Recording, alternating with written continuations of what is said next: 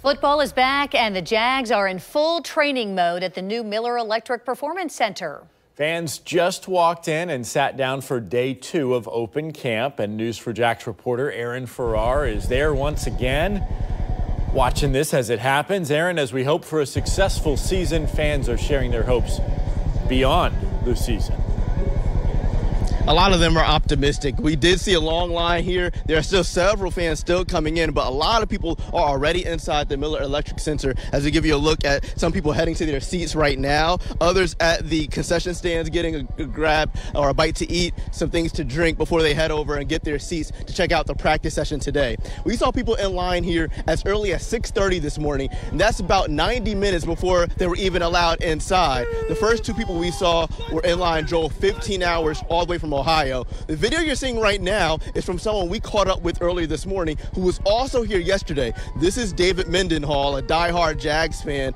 Mendenhall plans to be at each one of these practices, and yesterday was his first day inside the new Performance Center, and he says he was impressed with what he saw and what he experienced as well. My biggest thing is I'm a big guy and I did not sweat the entire time. It was so comfortable in there. You got the shade, you got the fans. I mean, it's just incredible what they've done for us to make us comfortable. They got good food, they got a pro shop. I mean, they literally got everything a Jags fan could want. A couple of thousand fans, just like Mendenhall, packed into the Performance Center to watch a few hours of practice yesterday. That session was sold out, and a good bulk of the rest of the scheduled practices are sold out that are open to the public as well.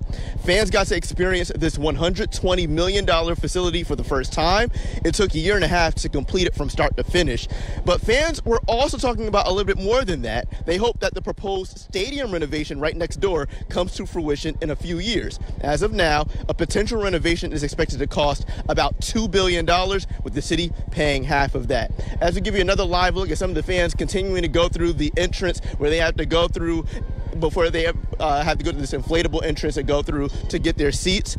There are some limited tickets available for today. Originally, this was sold out as of yesterday, but as of this morning, there are a few tickets that are still available up for grabs. Those tickets are free. You do have to go online to claim any of the tickets for any days that are available right now. There's also one other date that's available for tickets, and that's the open practice inside the stadium. That's next Saturday, August 5th, with that practice starting at 10 o'clock. Today's practice, day 2 of the open practice for fans, starts at 8:45 this morning.